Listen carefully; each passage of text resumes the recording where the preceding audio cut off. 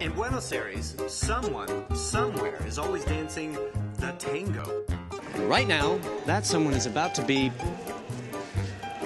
me. Today we're at Tango headquarters, the Confiteria Ideal.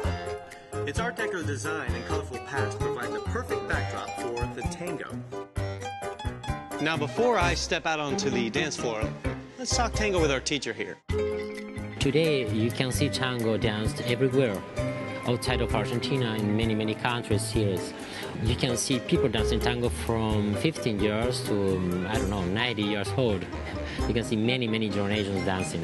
Everywhere you turn in Buenos Aires, you find the face of beloved baritone Carlos Gardel.